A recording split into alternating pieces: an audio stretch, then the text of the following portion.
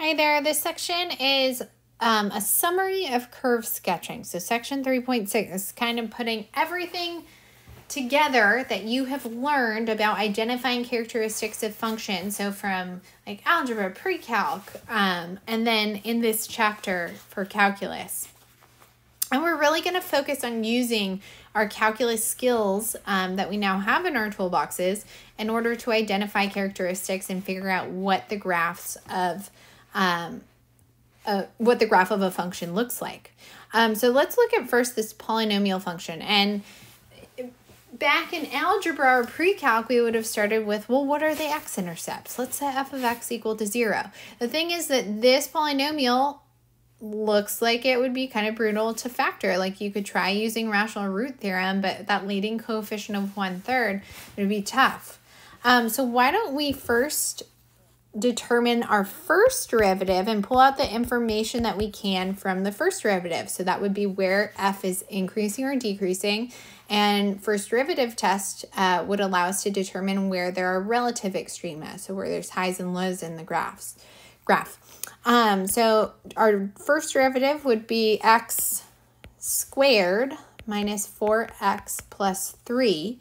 If we set f prime equal to 0, that will allow us to solve for the critical numbers.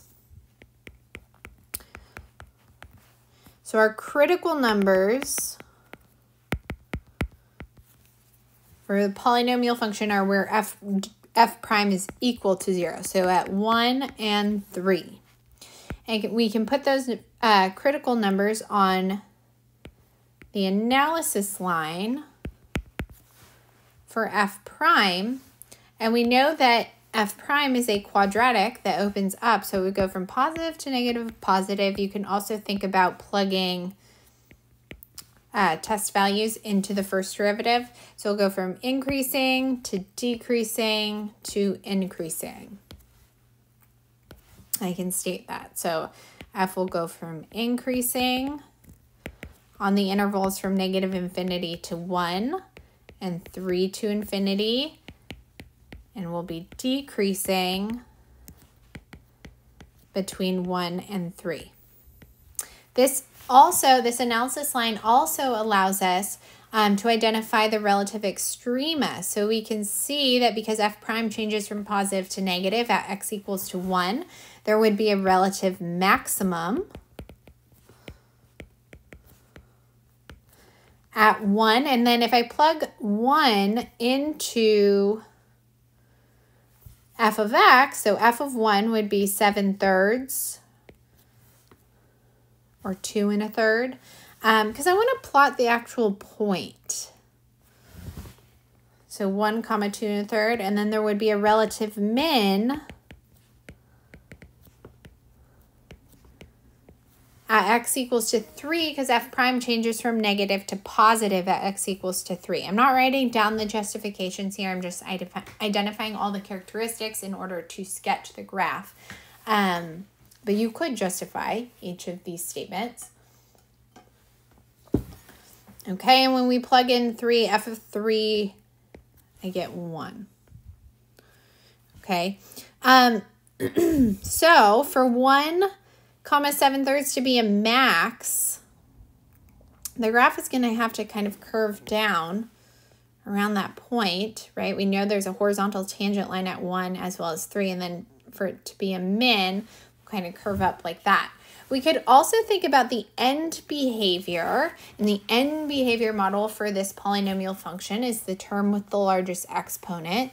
And remember, end behavior, we're thinking about limits as x approaches positive or negative infinity. Well, as x approaches negative infinity, 1/3 x cubed would approach negative infinity. And as x approaches positive infinity, 1/3 x cubed would approach positive infinity. So that's helpful. And then, it would be easy enough to find the y-intercept. F of 0 is 1. So we do know that point. That's easier to find than the x-intercepts. So the graph will come down like that and then go up to positive infinity as x approaches positive infinity. But we want to get a little bit more detail on what's happening between 1 and 3. Like what's happening with the concavity. So for concavity, remember we want to determine what f double prime is and look at what the sign of f double prime is doing. So f double prime is 2x minus 4. So the possible point of inflection will be where f double prime is equal to 0, which looks like it would be at x equals to 2 is our possible point of inflection. So if we put 2 on an analysis line for f double prime and think about test values, so like 0 and 3, plugging those values in, so negative would be concave down, looks like a frown. Positive would be concave up, looks like a cup. So it looks like there is a point of inflection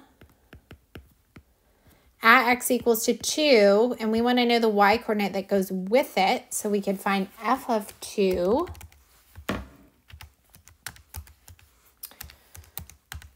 by plugging into the original function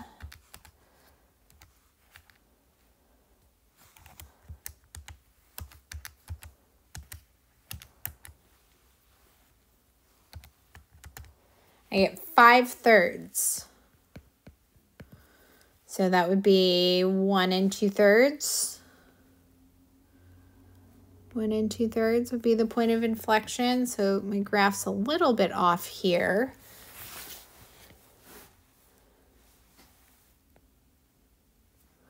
But this matches up with the concavity as well, right? So concave down was from negative infinity to 2, concave up, where f double prime is positive, would be from 2 to infinity.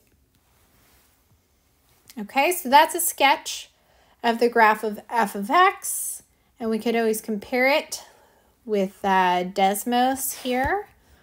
So y equals to 1/3 x cubed minus 2x squared plus 3x plus 1. There we go. It looks pretty close. Okay, so we are able to use calculus to identify all of those characteristics that we just used in order to sketch the graph of f. All right, let's check out a rational function. Okay, so it would still be helpful for us. To identify like the domain or any domain restrictions. Like we could see here that x can't be equal to plus or minus 1. We know from our pre-calculus perspective, but also from limits, that there are vertical asymptotes at x equals to positive 1 and x equals to negative 1. So we could even sketch those right away.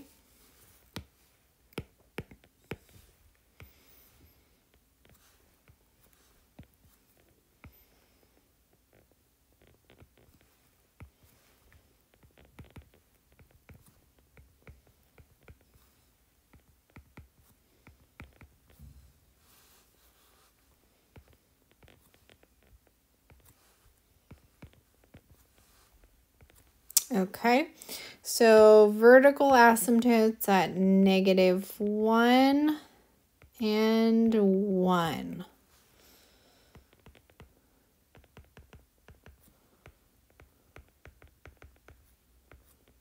Oh, that's positive 1. Okay, let's think end behavior too. Since this is a rational function, let's think end behavior. So the limit as x approaches, well, how about positive and negative infinity? It's going to be the same for this one, for both. Of g of x would end up being equal to 3. Thinking about the end behavior model, right? That would simplify to be 3. So that means that there is a horizontal asymptote at y equals to 3 that we could sketch. That's going to guide our end behavior. So y equals to 3.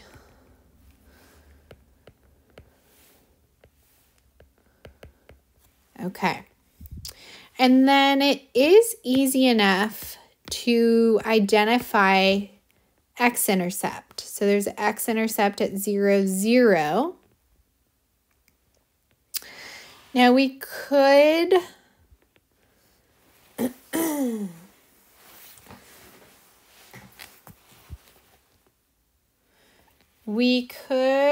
think about test values. So to figure out the limit as x approaches like -1 from the left and from the right. So like from the left. Thinking about just test values really close. Like if you thought about like negative point, or like negative 0.99999, right? So that value squared would be positive, and then negative 0.99999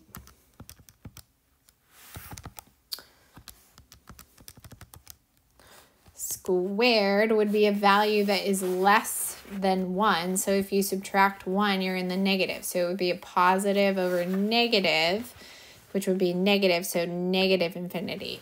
We know that the function will approach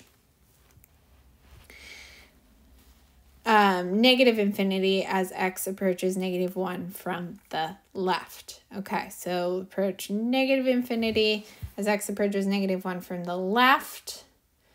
And then from the right, oh, that was from the right. I said negative 9.9, or sorry, negative 0.99999, right? Sorry, that would be as x approaches -1 from the right side. From the left,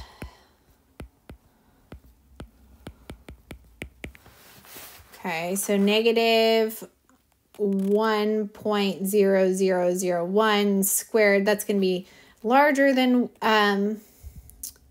1, so that'll be positive in the denominator, positive in the numerator. So as x approaches -1 from the left, g of x will actually approach positive infinity, okay?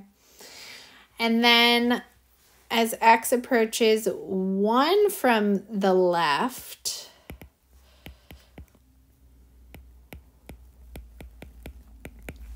so as like thinking about plugging 0.9999 in for x, that would be positive over negative, which would be negative infinity.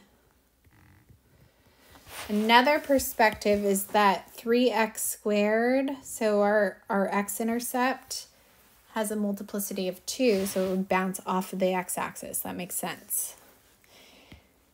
And then the limit as x approaches 1 from the right,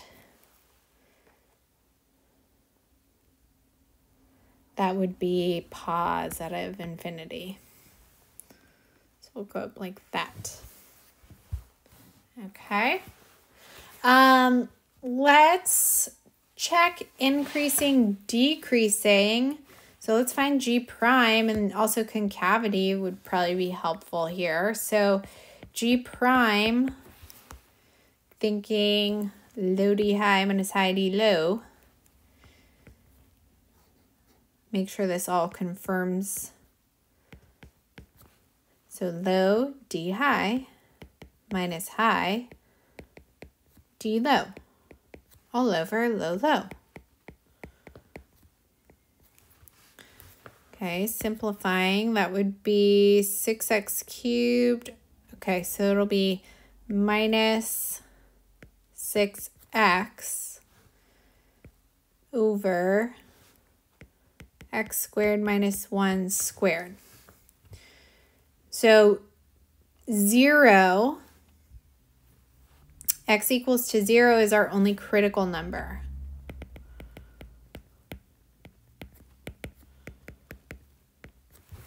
Positive and negative 1 are not in the domain, so they're not critical numbers, but we would want to put them on an analysis line for G prime. Label them as vertical asymptotes because they are not possible relative extrema. Okay, so to the left of negative 1,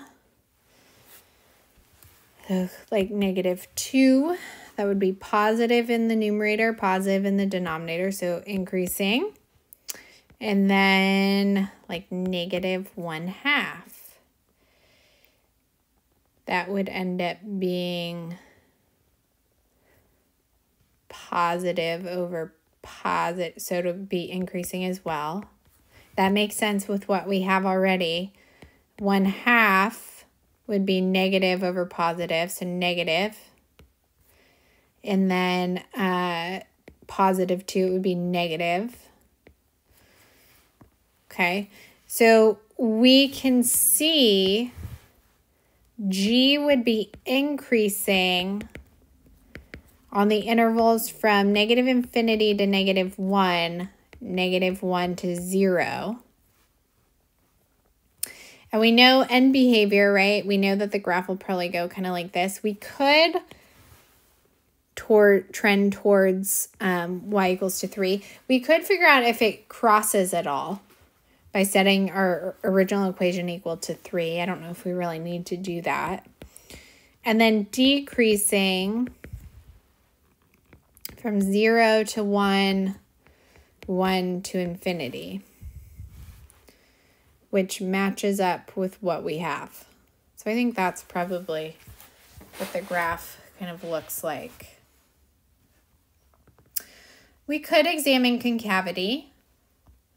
We could identify like where points of inflection would occur. Would there be any points of inflection? I don't think so. No, I don't think there would be. So let's double check. Let's see what we have. What we have here.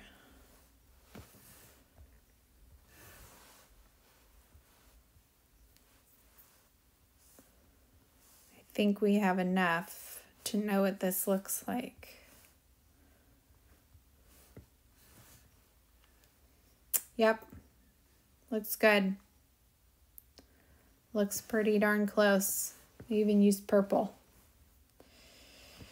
Okay, so you could find second derivative and also confirm like concavity, but we know what it looks like. Okay, so let's look at this radical function. I think it would be helpful because there's definitely domain restrictions for this function. So let's think about the domain. X squared minus 4 would have to be strictly greater than 0. If we think about putting the values that would make x squared minus 4 0 on our analysis line, and then doing test values, we're thinking x squared minus 4 is a parabola that opens up, so it'll go positive, positive, negative, positive. So the domain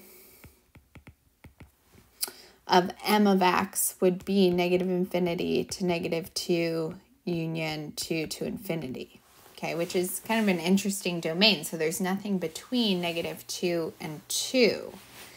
I think it would also be interesting to think about end behavior for this function. So the end behavior model would be the ratio x over the square root of x squared. So if you're thinking end behavior model, right, x over the square root of x squared will just simplify to be 1.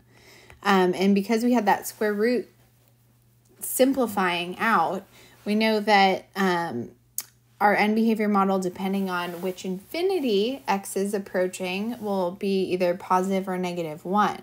So like if we think about taking the limit as x approaches negative infinity of m of x, the numerator would be negative while the denominator is positive, therefore m of x will approach negative 1. So there's a horizontal asymptote by definition at y equals to negative 1. that describes like the left end behavior.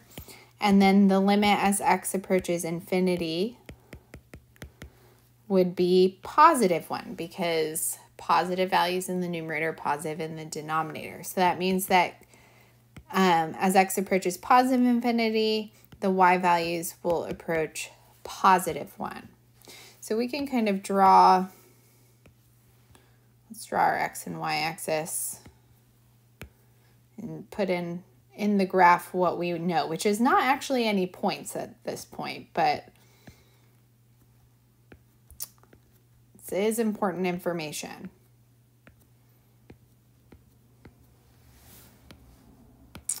Okay, so we have horizontal asymptote at y equals to 1, as well as -1, y equals to -1.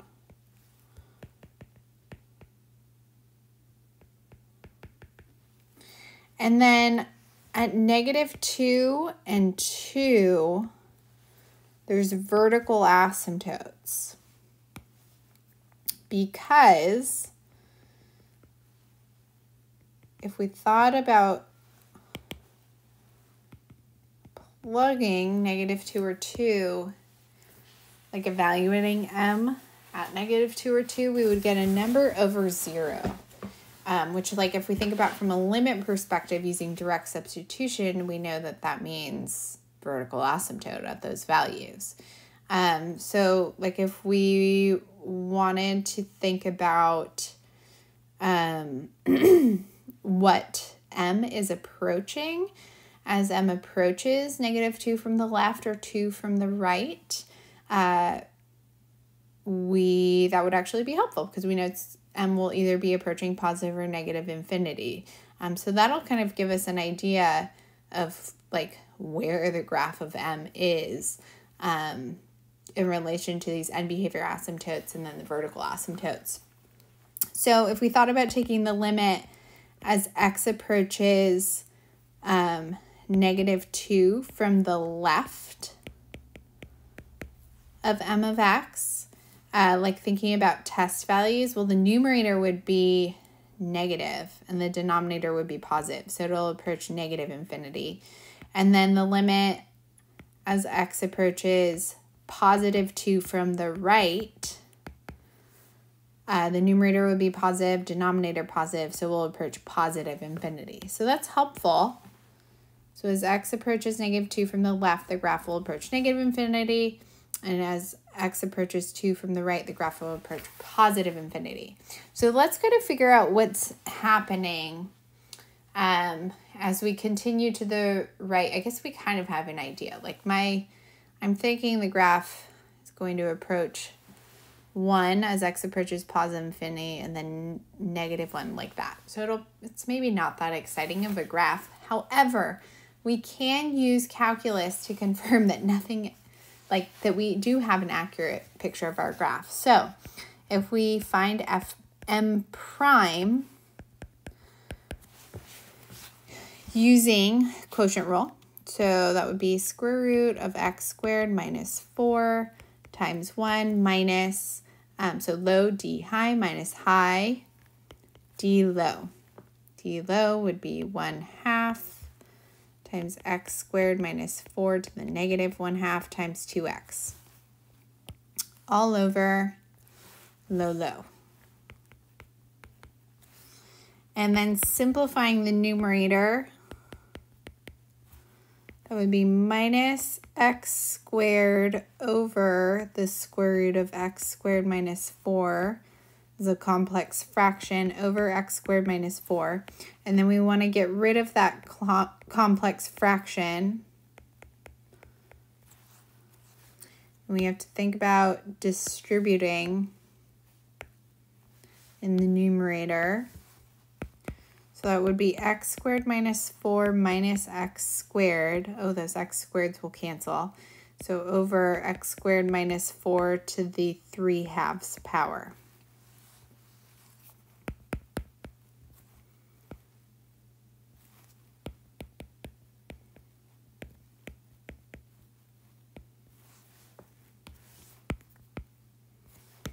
Okay, Nowhere that the numerator would be 0. So, and then denominator, 2 and negative 2 would make it 0. So,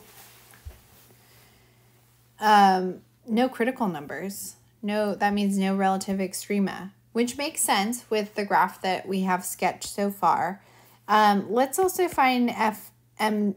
Well, actually, let's make an analysis line for M prime.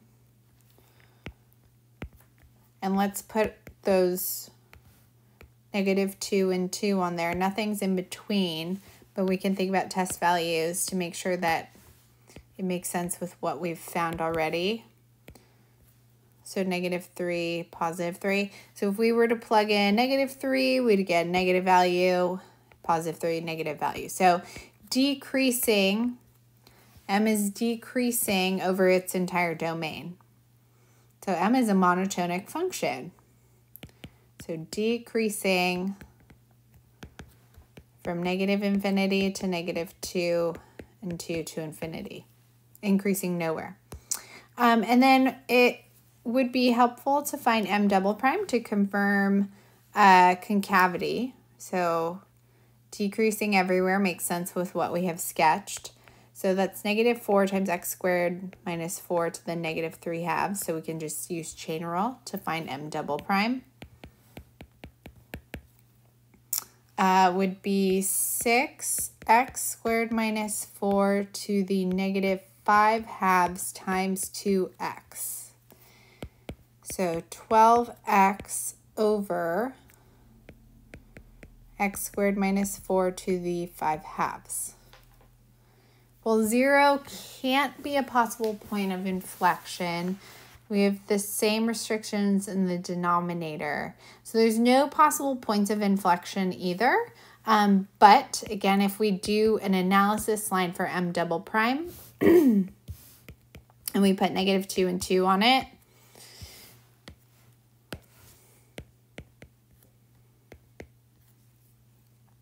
negative 3, we get negative value for M double prime, so concave down looks like a frown. And we'd get positive value, so concave up for 2 to infinity. So concave down from negative infinity to negative 2, because M double prime would be less than 0 in that interval. And then concave up looks like a cup from 2 to infinity, where M double prime would be greater than 0. Okay, and it looks like my graph looks like it matches that. So we could double check on Desmos.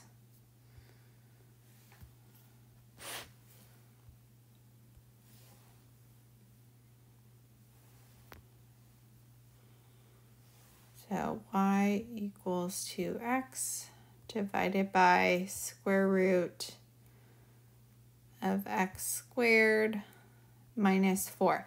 So even though, okay, yeah, our graph looks pretty accurate.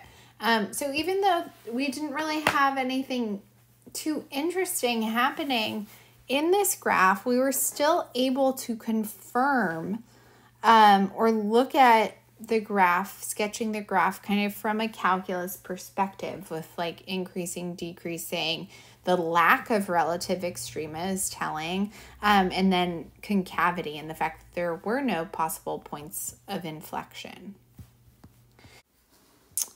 Okay, so for figuring out what t of x looks like, there are no domain restrictions. I'm adding the interval. We're just going to graph t of x from 0 to 2 pi. Trying to find x-intercepts, that would be difficult. Let's just start by looking at where t would be increasing or decreasing if there's any relative extrema. So t prime would be negative 1 minus 2 times sine of x. So when we set equal to 0, t prime equal to 0, we would get sine of x is equal to negative 1/2.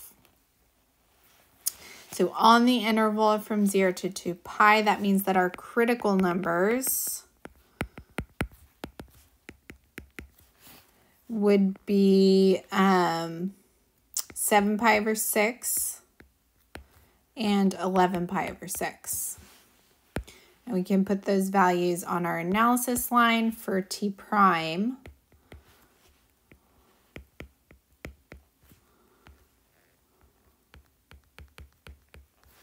Okay, so this is for t prime. And then for test values, gosh, we could use like pi. Sine of pi is 0, so negative, decreasing. Between 7 pi over 6 and 11 pi over 6, sine would be negative. So that would make it or like, let's do 3 pi over 2 would be between. That makes it a little bit easier. So that would be negative 1 plus 2, which would be positive. So we'd switch to increasing. And then between 11 pi over 6 and 2 pi, that would be sine, would be between negative 1/2 and 0. So between negative 1/2 and 0,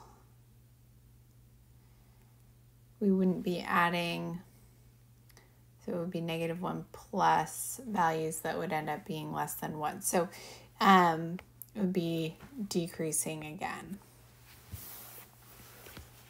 Okay, so we can say t would be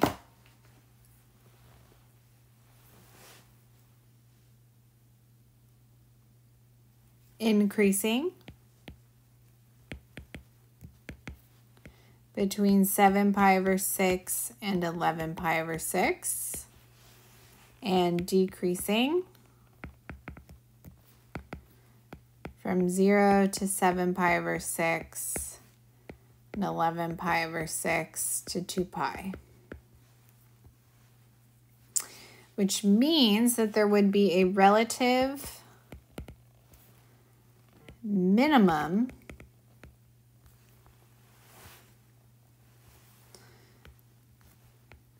at 7 pi over 6, so where t prime changes from negative to positive. And we want the actual point so that we can plot it. So if we were to plug in 7 pi over 6 into t,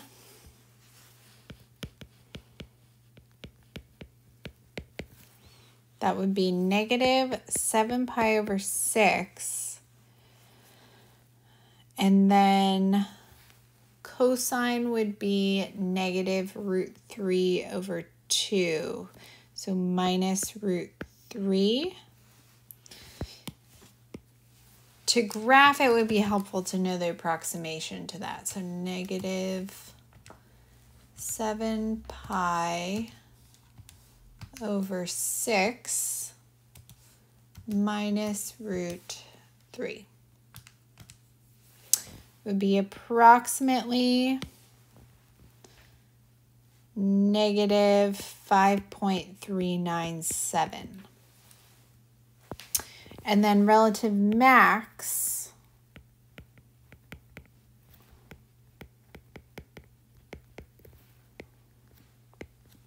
at 11 pi over 6.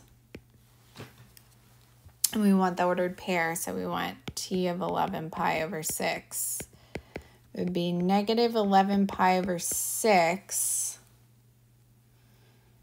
And then cosine of 11 pi over 6 would be positive root 3 over 2, so it would be plus root 3.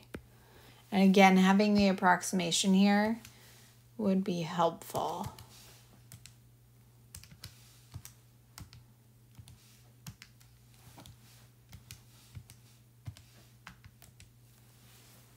So I get negative 4.028.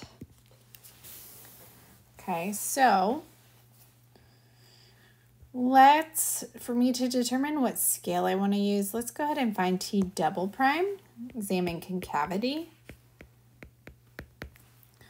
Would be -2 cosine.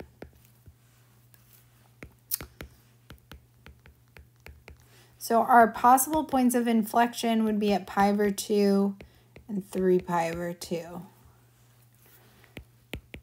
Doing an analysis line for t double prime.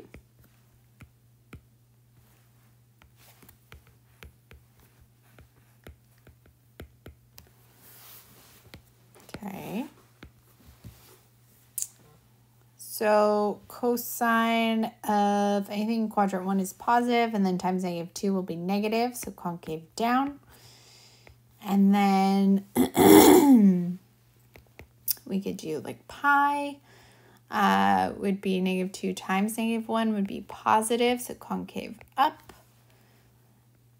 And then quadrant 4, cosine's positive times -2 would be negative. So it switches back to concave down. So concave down between 0 and pi over 2, 3 pi over 2 and 2 pi, and then concave up between pi over 2 and 3 pi over 2. So that means points of inflection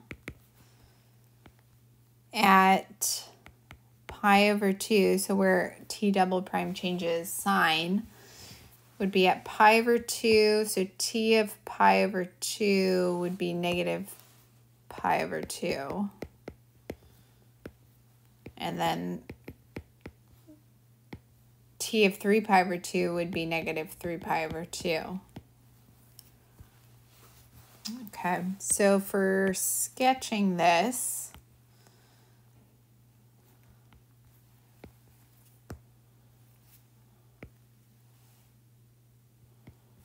I'm going to draw, I guess I'll go by pi over 6's. So pi over 6, pi over 3, right? Because 1 pi over 6, 2 pi over 6, 3 pi over 6, 4 pi over 6, 5 pi over 6, 6 pi over 6, 7 pi over 6, 8 pi over 6, oops, 8 pi over 6,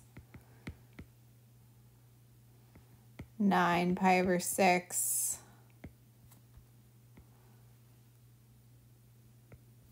10 pi over 6, 11 pi over 6, 2 pi.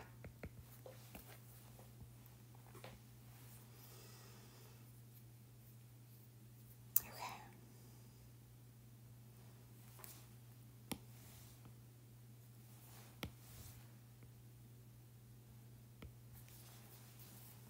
And then for graphing,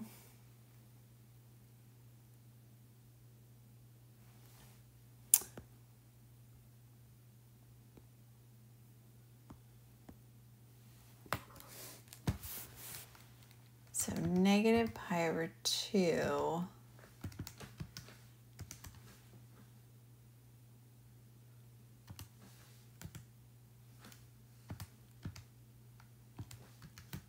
is approximately negative 1.571, and then negative 3 pi over 2 is approximately negative 4.712. Okay, so let's see. I think I'm just going to go by ones. So negative 1, negative 2, negative 3, negative 4, negative 5.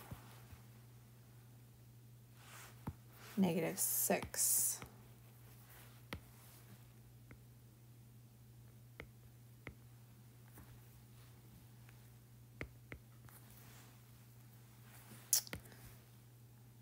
Okay, so then graphing points of inflection would be pi/2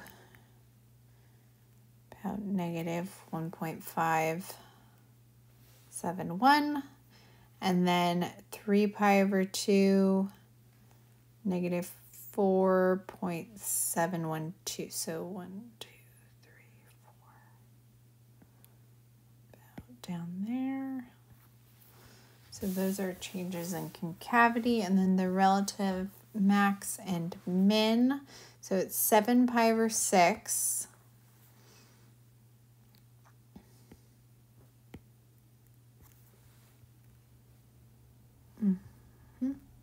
And then 11 pi/6 would be -4. 1,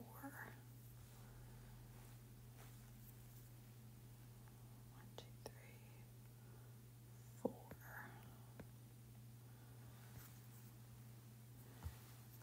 Plugging into pi and 0 could also be helpful. So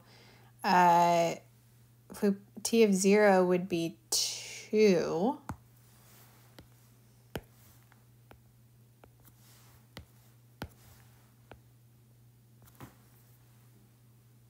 And then concave down switches to concave up.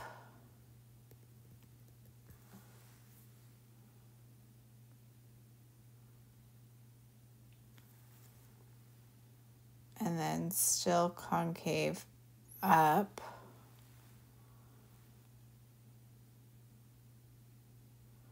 And then concave down.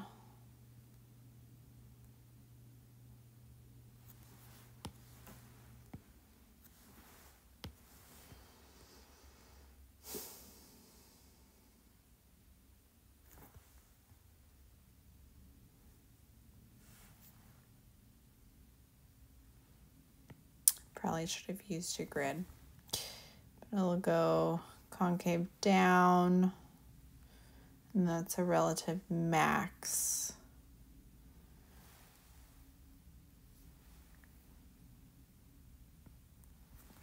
And then to 2 pi. And when 2 pi would be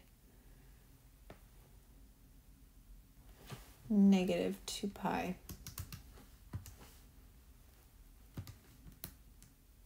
So -6.283.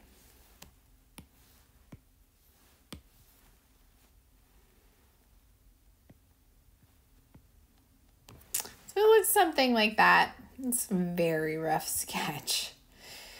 I think my spacing, so this is what the graph should look like. You can see we kind of have it.